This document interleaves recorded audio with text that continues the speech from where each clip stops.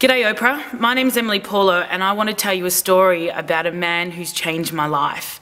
Jim Stynes is a true Aussie hero.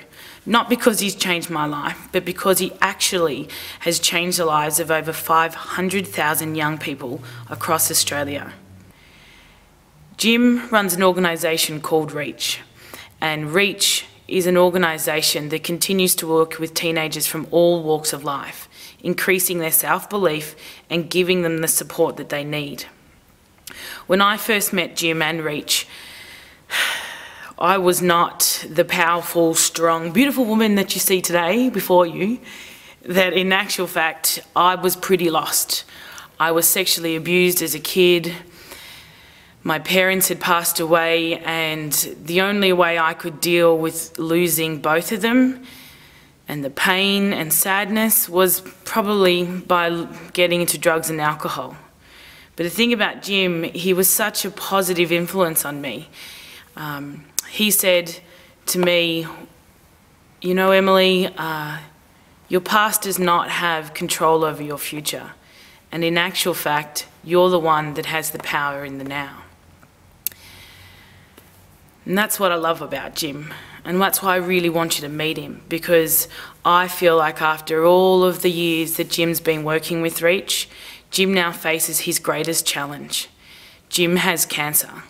So Oprah, I want to tell you and show you right now Jim's story and how powerful it is.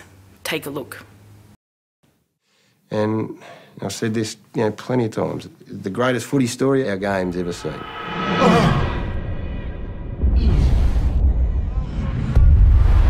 Irish kid, never played, comes across, wins a Brownlow. I was probably addicted to anything exciting. Then I took on the role as president of Melbourne Footy Club. So I was getting a bit consumed, and it was probably a bit too much of the ego. Demon President Jimmy Stynes, good to have you with us, Jim. Since assuming control of the presidency last year, Jim Stynes has re-energised the Demons. Today, though, that energy was replaced with raw emotion. Yeah. Try and get through this in one piece. I heard the initial diagnosis, which was, Jim, you've got cancer in a number of places in your body.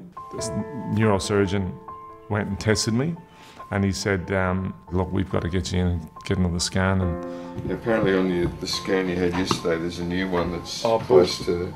Serious? Yeah, a little one that's a little bit like there's there's one there and there's one there. He's had 3 massive temazepam tablets, 10 milligrams each. I want to see your ass.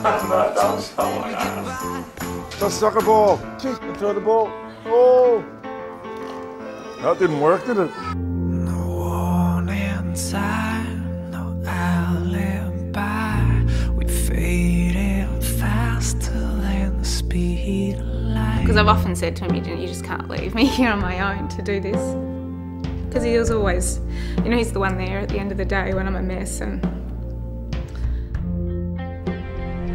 You know who's at home watching this game, sitting up in his bed? Jimmy Stynes is watching. What message are you going to send in this last quarter?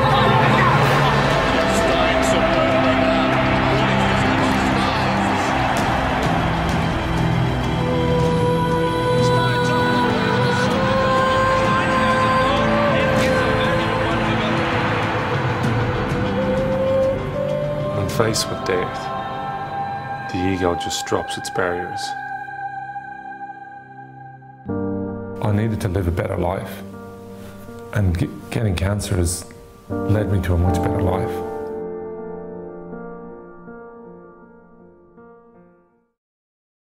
So Oprah, you can see why this man is so amazing. That even when he faces death, he's still asking himself, what's the lesson in this? And how can I teach others? That's remarkable. And it's anyone who ever watched the documentary, it exceeded their expectations. And I think that's because of Jim's raw honesty.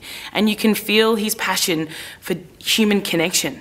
I mean, when I watched it, it left me asking myself, what are you going to do with your life, Emeli? And I know now that my dream is to set up an organisation called the X Tribe, which I'm going to collect all the women who believe in unleashing potential in all females, because Australian women need that. There's not a lot of female role models. I mean, there's you, but there just isn't a lot in Australia. And so I know that, just like Jim, I want to be in service to others. I want to be a voice to women who don't have one. And I know that they say that if you want to live your dream, you first have to know what you want. And Oprah, I want you to meet Jim. And I want to be able to have a conversation with you and share with the world Jim's message of hope. Hopefully there's an opportunity here that we can do that. Thank you for listening. Appreciate it. See you soon. BFFs.